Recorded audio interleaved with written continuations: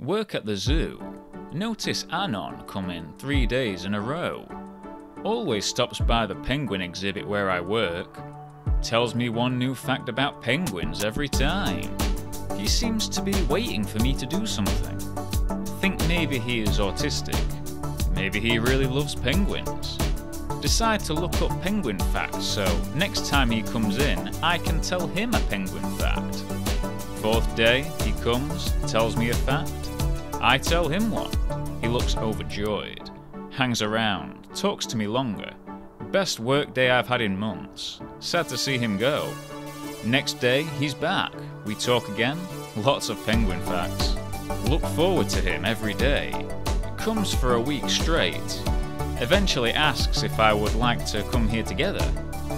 Think it's weird that he would invite me to go to where I work, but say yes.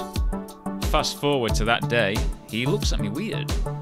Where's your penguin costume? My face when I wear a penguin costume for my job.